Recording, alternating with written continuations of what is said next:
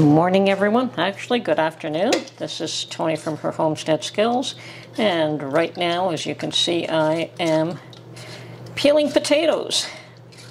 I was at the garden this morning,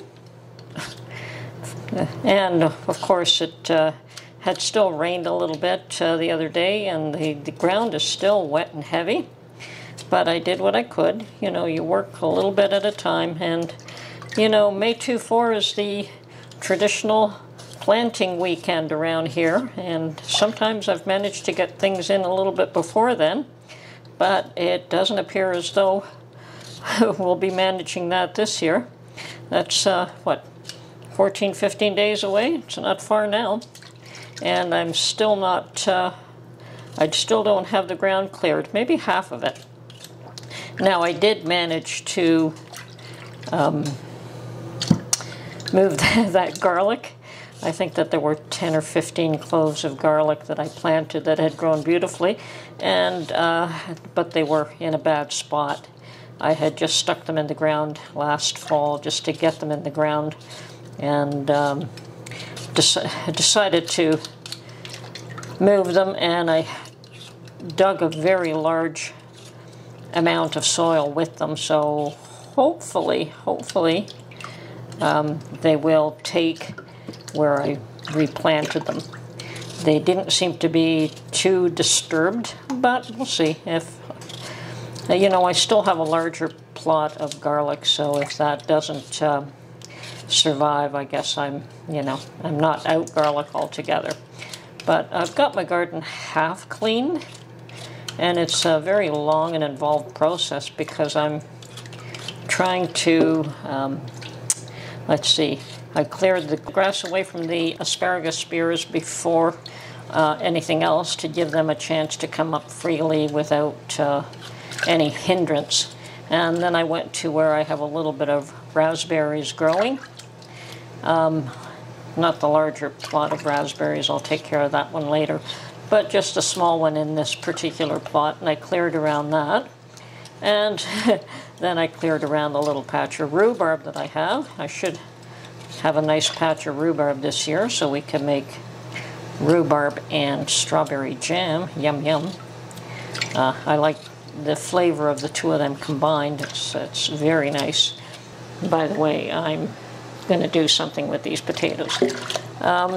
So after replanting my garlic, I cleared spots along the fence line and over my arch. I have the garlic on one side of the arch, and I tried to grow beans on that last year, and apparently beans and garlic don't go well together. They're terrible companion plants.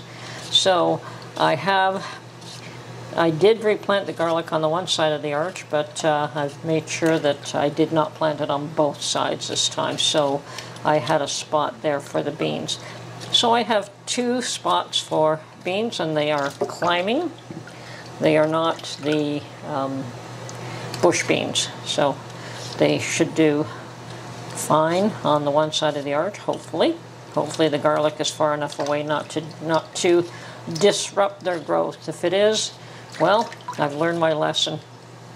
2 years in a row, that would be a shame not to have any beans. I took 10, 12 cuttings from my lavender patch. Normally I just take very young, and I have no trouble rooting those, but this time around I took woody cuttings, very strong ones, and probably about 6 inches long. Don't know if they'll root at all, but we'll try. And if they don't, the patch I have is doing wonderfully. I just wanted to make a path on the other side. The sage has not taken quite the same, but I do have a couple of sage plants coming back. Some of them died, which surprised me. Usually the sage is one of the strongest plants in my garden, but I don't know why that one didn't succeed, but it didn't, you know. I have two lovely plants that are coming up, so that'll be fine. All of that is exhausting. I worked on it as long as I could, and then came home. And I decided that, well, I have these potatoes, and Mark has been avoiding potatoes because he wants to cut the carbs. And so rather than let them go to waste, I thought, okay, I have this freeze dryer and I have these potatoes, so I am going to do my first batch of potatoes freeze dried. Now, last year I did, maybe 150, 200 pounds, I can't recall, through the dehydrator. And yes, they're rock hard and they take quite a while to rehydrate. They'd probably be great in a soup, but these I'm thinking should rehydrate really quickly. And I'm going to do these the same way, little chips. I could probably do flakes or French fries, but I'm not going to. I'm just going to do little cubes, and I'm going to freeze dry those. Now, I'm going to cook them completely as well, because I'm finding that freeze-dried foods, really nice to have them completely cooked, and you just add the water, and it's edible right then and there. And I kind of like that idea, not having to cook them at all. So I've got this batch peeled now, and I'm going to go over to the other table I have here and cut them into chips. Now, I also have a pot of water on the stove, and it's already boiling, and I'm going to add some salt. And I'll probably be cooking these in batches. Okay, so there's some salt, and I'm going to move over now. Okay, I've got my potatoes, and I've got my little starfruit chopper, and yes, I damaged it, but it should still work mostly for these potatoes anyway. So let's see, I'm cutting them maybe 1/4 of an inch thick, maybe a little thicker than that.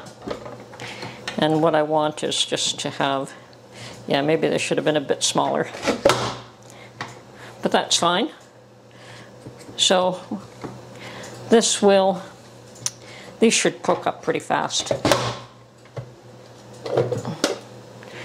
And that's the result. So we could make, let's see, home fries, and we could probably turn these into mashed potatoes as well. So that's pretty much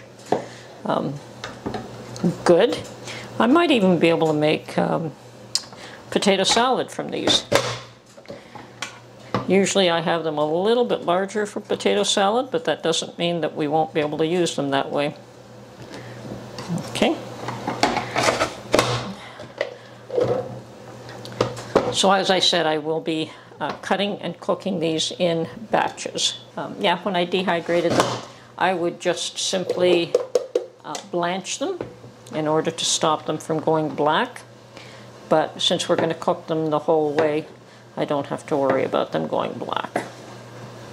And yes, you would have to do one or the other, either cook or blanch.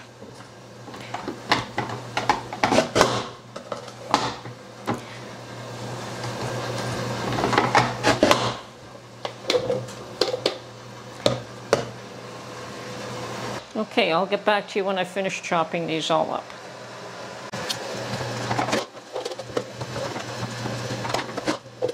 Okay, this is the first batch that's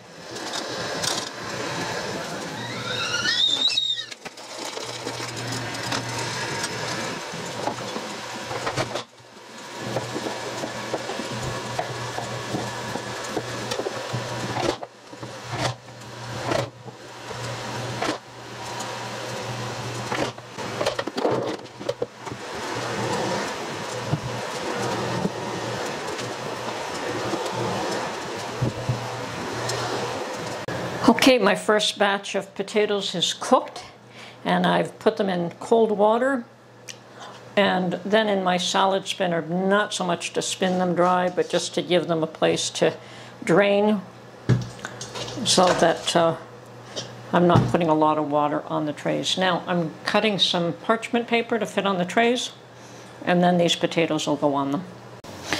Okay, I've cut my parchment paper. Now, I don't know how much I can get on each tray, and I'm certainly not going to overload it because I don't think I have a ton of potatoes anyway. So just spread them out.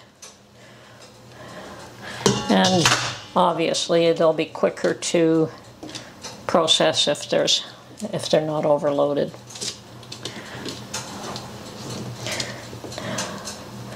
And I'm going to wait until all the batches are done before I determine how much to keep on each tray, because we may want to put more on these trays. Okay, that's the first batch done, and I've got another 3 trays to go. And 2 batches, so yeah, we'll probably put a little bit more on these.